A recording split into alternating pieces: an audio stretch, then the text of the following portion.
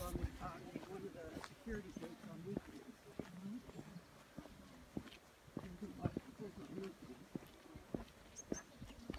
We had up on the hill, we had a 5-gallon drum where we dug a hole and put lime in it so that we could go to the bathroom. We had the toenails into the ground and had a toilet seat on it.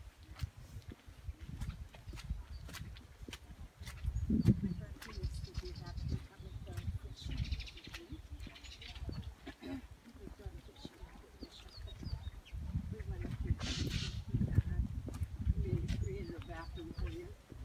Yeah, it works. It's wonderful. When it gets too much, you just fill it up and you move to another. Yeah.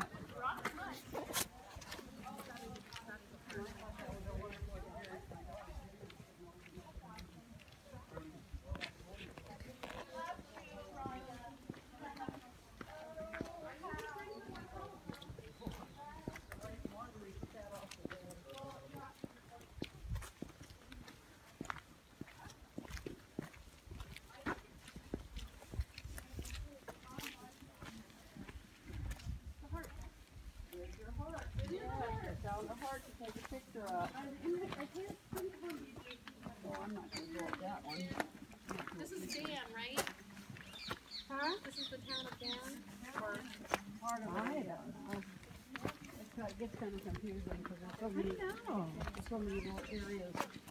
no wonder it took them so many years to become a town. It's just amazing what they accomplished because without the tools and equipment we have today.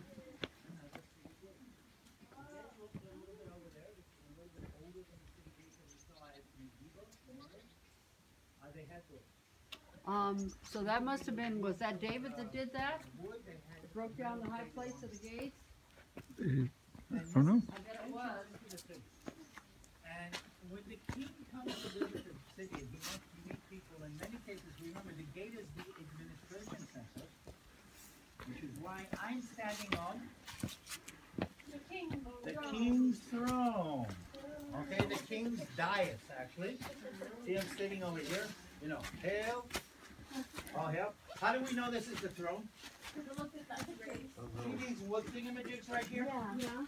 4 pillars that would have held up the poles, that would have held up an awning. That is a symbol of royalty. That's why a Jewish wedding takes place underneath a canopy. I don't know if you've ever seen a Jewish wedding. 4 people hold up a canopy, and the actual ceremony takes place underneath the canopy because they want her to be royalty at least one day in her life. So cute. Us. Okay, let's say us. Okay, we're both supposed to be royalty, but it's mainly for her. And then went Boaz up to the date and he took 10 men Sometimes, of, yeah. of the elders. of the But city I brought you all the way up here not because of this, which is interesting, but because of this. So who was the king they were talking about here? Any king. Any.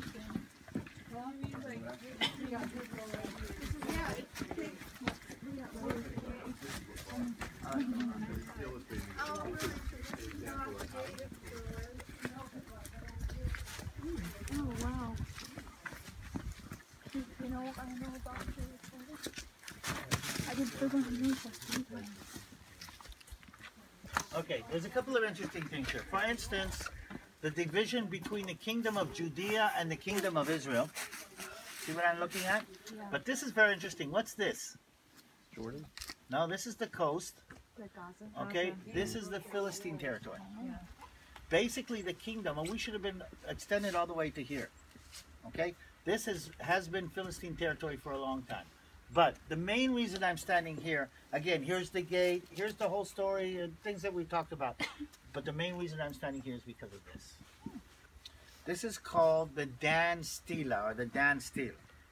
Okay, remember the argument between the minimalists and the maximalists we keep on talking about? Yeah. One of the main arguments by the minimalists is this guy David and this guy Solomon makes a big balagan in the Bible, but we have found no evidence of the existence of King David. Maybe David was just like King Arthur. I mean, you know there was a guy named Arturus somewhere in England, and the whole story of Arthur might be loosely based on somebody who actually lived. But you know, King Arthur and the Knights of the Round Table was all fiction. It's not real. It didn't really happen. A lot of people say the whole story of David was fiction. Maybe it was just, people actually. What they found here, literally right here when they were excavating this gate, was a piece of a very old Aramaic inscription, an ancient Aramaic, which is close to Hebrew, which basically says that the king of Damascus conquered the city of Dan from a descendant of the house of David. It is the first archaeological mention of King David and the house of David, but it also means a lot more because it's 250 years after the time of David, which means 250 years after David is dead, people are using his name for bragging rights, meaning he not only was a king, but he must have been as important and as amazing that actually his name is being used to show that I've stepped on one of the house of David 250 years after he's already dead, which proves that David existed, but also proved his importance. And this is the David Stela. They found it right here, literally right here. Okay, it is now in the museum in Jerusalem. We can see it in Jerusalem. And this is my name in ancient Aramaic. Well, here's something interesting, okay? Maybe something that didn't know. Something interesting about the name David, because anybody seen the Star of David? Yes. Why the Star of David? It was not used, by the way, by David. David did not have a Star of David on his shield. Okay? But why the Star of David? Because the name David actually has 3 letters in it. Okay? The D, the vowel, and the D. Starts with the D and ends with the D. Okay? A, B, C, D. In Greek, alpha, beta, gamma, delta. In ancient Hebrew, ancient Greek, the letter D is a triangle. Okay, so the name David is basically 2 triangles. Put them one on top of the other, you get the Star of David. Very interesting. The sign down there says he broke down the wall for that David. The Aramaic king who broke down the walls and actually conquered the city. So the David Stela is one of the most important pieces in this argument between the minimalists and the maximalists, and it was found literally right here. What year did they find it? I don't remember. But- Sorry. No, it should be on the Mean plaque dates tomorrow. don't get along. I haven't done the dating thing since the late. But in Jerusalem, the And we can museum see will it. say. Yeah.